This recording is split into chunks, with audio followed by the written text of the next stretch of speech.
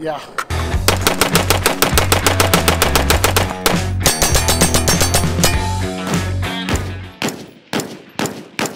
Today we're going over this guy right here. This is the COX Arms Wulf pistol. This is an AR pistol in 5.56. I put roughly in the ballpark of 500 rounds through it so far, so it's not a high round count, but it's definitely enough to get a good feel for the AR, how it feels, what's it about, all that stuff. So this right here is made by a manufacturer in Santan Valley, Arizona called COX Arms USA. This AR is not just an AR that was pieced together by them, they actually manufacture these. So they have these handguards. This handguard right here is their design. I put a little pick rail right here, don't worry about that. This handguard right here is actually their design, and it's well thought out, and we're gonna talk about that a little bit more. Same as the receiver set right here. It's a billet receiver. Their own design and very well built, very thick receiver as well. Cool lines, overall just a very pretty gun. You'll notice that trigger is an aftermarket trigger, definitely a nice upgrade. And then you have more of a vertical style grip right here, not that typical AR-15 really canted grip. And then right over here you have a nice muzzle brake. Again, we're gonna go into the details about all this stuff, all these parts in just a little bit. First, let's look at some more shooting footage.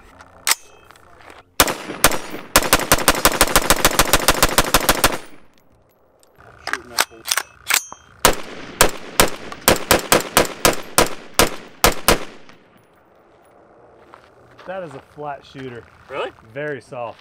Are we ready?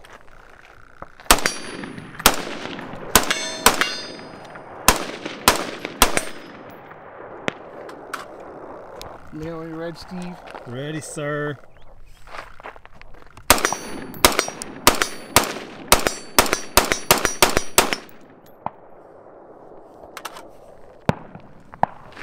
Yeah.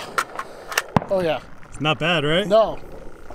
I don't know what magic they did, but that shoots fine as well. Showing with the AR is this ETS magazine. Shout out to ETS, they're my channel sponsors and I appreciate them. They have the speed loaders. Speed loaders are awesome.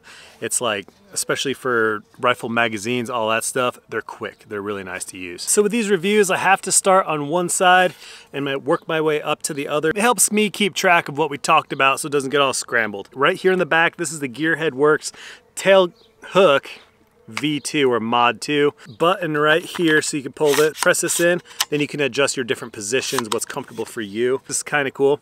You can hit this button right here on the side, push that in, and then this thing folds down, and you actually put your arm in there if you want to do some single-handed shooting.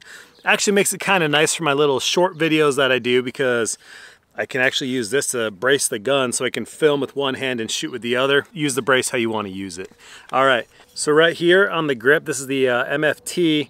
This is one of the more vertical style grips. So like I said, it's not like the standard AR-15. This one is more vertical, which is nice. We'll talk about the trigger in a second. This is an ambidextrous safety selector. And that safety selector is reversible, so you can either use it as a 90-degree safety selector or a 45-degree. When he made this gun for me to test, I had him do a 45-degree. I just love that short throw. Nice and quick, that's it. Kind of reminiscent of like that Radian style 45-degree selector. So let's talk about one of my favorite parts about this AR right here. This is an ELF trigger, and this one is the match grade adjustable trigger, which is absolutely incredible. Let's take a look. So if you look right here, this is the drop-in trigger. This is the assembly in here, obviously, but you see this screw right here. This is adjustable, so you turn this, you can change that trigger pull with, I believe, half-pound increments. There's a little spring and a knockout or a notch right on the screw, so you don't have to worry about that changing as you shoot. When you turn it and set it, it clicks in and that spring holds it in place. If you want to shoot it at a 3-pound, 2.5 pound, all the way up to 4 pound, I believe, you can adjust that just by turning the screw, which is really nice. You can really change if you want that to be more of a purposeful, heavier trigger pull, or if you just want to do something really light, like a match competition light style trigger. I've become really spoiled with triggers. Just all the cool triggers I've tried so far, I just love triggers, and this is a really great feeling trigger. Just for an example, here's a trigger pull. Doesn't take much, and the reset is nothing. Look at that, tiny little reset, very smooth, and that reset has my favorite type of reset, and very similar to like the blackout defense style reset. It actually helps nudge that trigger forward during the reset, so it helps with that firing. It helps you find that reset. You barely have to let off on that trigger to get that reset to engage. So just a very fast, very comfy feeling trigger.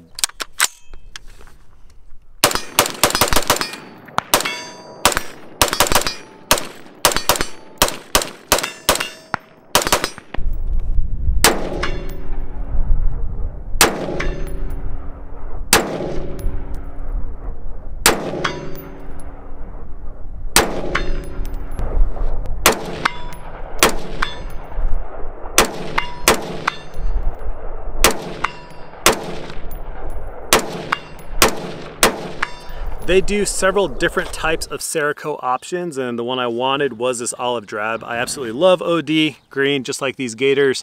Sunglasses, these are the Gators Ballistic Spectres. If you guys want to look into these, they're in the description below.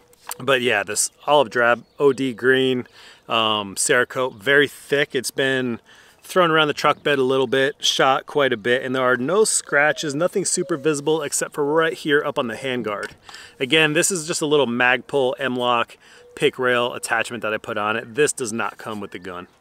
The receiver itself is very thick. It's a billet receiver, very thick construction, very thick material. So is made with such tight tolerances that there is zero wiggle or wobble between the upper and lower receiver. They didn't have to use any kind of tensioning device, anything like that, to reduce that wobble. So those tight tolerances, obviously, it has just a very solid feel to it. On the handguard right up here, there's two little ears on the side of this handguard that attach to the upper receiver. So it gives you a good indexing for your pick rail on top. There's no twisting, anything like that. These are made for each other. The handguard is made for the upper receiver. Upper receiver is made for the lower receiver. It fits together, it fits together nicely. You can see there's a little COX logo right here with that crosshair. Other than that, just a really nice compact package as well. So right down inside here you have a low profile gas block that has been pinned. These little set screws have been pinned to the gas block. And then right on front, right on the tip of the barrel right here, you have a VG6 Precision. This one is the Gamma. The Gamma 556. This thing is absolutely obnoxious. It throws fireballs sideways, but it's effective. This is one of the flattest shooting ARs I have ever fired, and shooting this thing has just been an absolute pleasure. So you can see the way that Gamma looks. You have some holes in the bottom drilled, you got the side slots right here, and then of course you have some of these slots on top as well. But this thing does a great job at redirecting those gases sideways, and it really helps you get a good, really helps keep that muzzle down. It's literally on target, very comfy shooter, very light recoil impulse. The barrel itself is a 10.5 inch 5.56. It's a 1 in 7 twist, 4150 chromoly barrel. It's a stout little barrel, and you can see, it's kind of hard to see in the pictures, but you can see where it's built up right by that gas block in there. I don't know if you can see that or not. I won't spend too much time talking about it. The handguard is 10 inches. The barrel is 10.5 inches. They're a great fit together. This does have a carbine gas system. So I know some AR pistols have a pistol length gas system. This one is a carbine length gas system. So it comes right up to the front of that handguard just about. And then inside, let's look at the guts again one more time. So this right here does have an upgraded H2 buffer in it and a heavier buffer spring. They've tuned this gun to work perfectly with the gas length, with the port size, the gas port size, and the buffer system. It runs amazing the way it is from factory. So the bolt carrier group right here, bolt carrier group is a heavy duty style bolt carrier group, kind of reminiscent with the more premium AR-15s. I don't know the manufacturer of this bolt carrier group, but it's a heavy duty BCG and there's less contact points on it. This is magnetic particle inspected. It's MPI. Charging handle is very nice. You have a good thick charging handle right in the back, ambidextrous. Overall with the package and the theory behind this gun, let me put the gun back together real quick.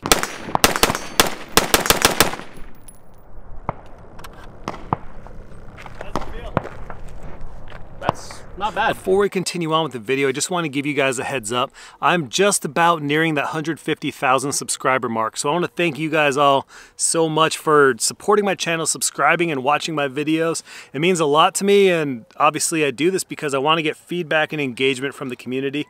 So thank you all so much for supporting me this entire time, and to any new subscribers out there, thank you for subscribing. I'd love to have you on board, and I'm going to be doing a giveaway soon. So I don't know what it's going to be. I'm talking to a couple companies to help sponsor the giveaway, but it's probably going to be some pretty nice stuff. I'm going to talk to some of my favorite companies that I've worked with in the past, and some of the stuff that I've reviewed, because there's some cool stuff out there, and I think I can do a really cool prize package for you all. So just keep that in the back of your head. Don't know when that's going to happen, but sometime after I hit that 150,000 mark. So another heads up, True Shot Gun Club is going to be doing a part 2 of this video. We're going to do a round table style discussion. I love doing those with True Shot because they really get into it. They talk a little more nerdy, history behind things, John and Kurt over there. So keep an eye out for True Shot Gun Club's part 2 of this video for a little more in-depth discussion. Theory behind this, when I talked to the owner at COX Arms USA, he said he wanted to make an AR that has all the bells and whistles from factory. He didn't want to make a gun that is lower in price and you're gonna have to start upgrading parts to make it what it is. This thing is built to be this. It's not just a standard cheap AR. This thing encompasses everything you might want to do for an upgrade. There's always more, there's always other upgrades you might want to do, but this thing runs amazing right out of the box. This kind of has that buy once, cry once theory behind it. From the selector switch to the anti-walk pins, to the upgraded heavy-duty bolt carrier group, to the buffer weight, the buffer spring. The trigger is amazing. Handguard fits perfectly on it. It's all lightweight.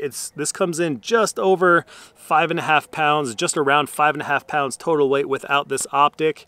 And muzzle device is very effective, and I believe they're actually going to be starting to do 13.9-inch pin and weld ARs as well. I haven't actually experienced any malfunctions or issues with this gun yet, which is awesome. So let's talk about what you're supposed to do with this gun when you get it. Now this gun does come with 2 magazines, comes with a little Constitution, and it comes with a carrying case, trigger lock, all that stuff. Now with the AR, there is a 150 round break-in period. Now that break-in period, they told me that they're expecting to see things like failure to feeds and failure to extracts. I'm thankful to say during my break-in period, none of that happened. It did not have any issues feeding, no issues extracting, which is awesome. I was also told that this AR is not meant to run steel, just because steel, there's a different type of pressure on that round. Since it's a harder case than your standard brass cases, there's little gaps inside, microscopic gaps that will release pressure when that round is fired. With the heavier spring weight, heavier buffer, all that stuff, that basically means that this thing might not cycle. I'm happy to say I ran about 100 rounds of the Wulf 223, the steel stuff through it without a single malfunction. Again, it ran perfectly with the steel.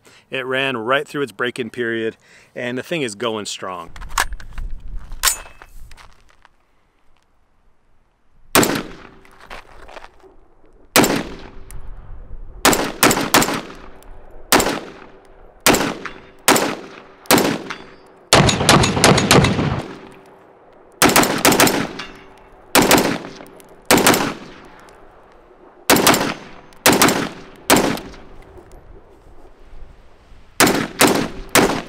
I love it. This is one of the most fun ARs I have played with and have been able to spend some time with. Again, keep an eye out for True Shot Gun Club's part 2 of this, and we're gonna be talking about this a little more in depth on a roundtable type discussion.